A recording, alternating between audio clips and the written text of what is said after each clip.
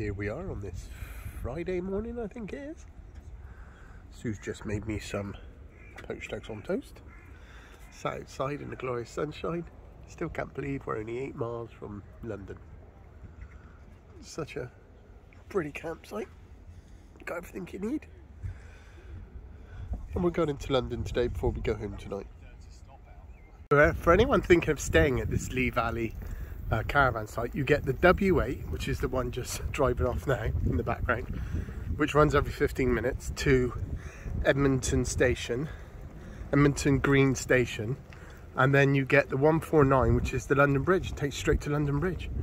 And yeah, 165. If you get the 2 buses within the hour, it's only 1 tap. Oh no, blame me, there's another bus there. Oh, brilliant. We're going to get on this one. We are in Borough Market, and there is food and drinks everywhere. I'm overloaded with food. What to eat, what to eat. My, this definitely looks like the old part of London. Look at this building. Oh, how cool is that?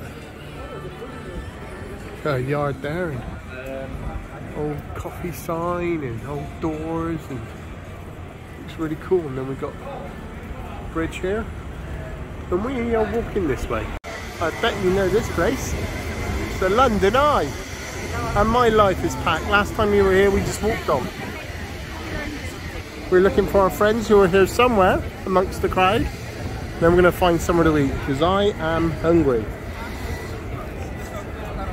Oh, it's nice to see the London Eye again. So I have got this, I think it's ramen. Look at that. Look how delicious that looks. Yes. Sue's got, I don't even know what Sue's got. And then Share. got some share things, and wow, it's amazing. Looking forward to tucking into this. Wagamama's, it's one of the newer ones for us, and it was lovely, great food.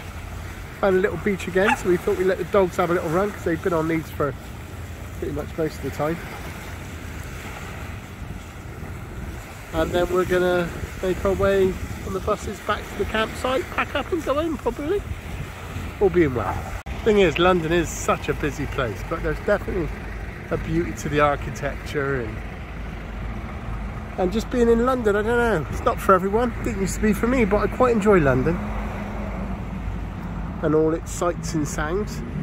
Don't get me wrong, I like to get home, but it's nice to have a look around and have a walk around. It's been an enjoyable couple of days.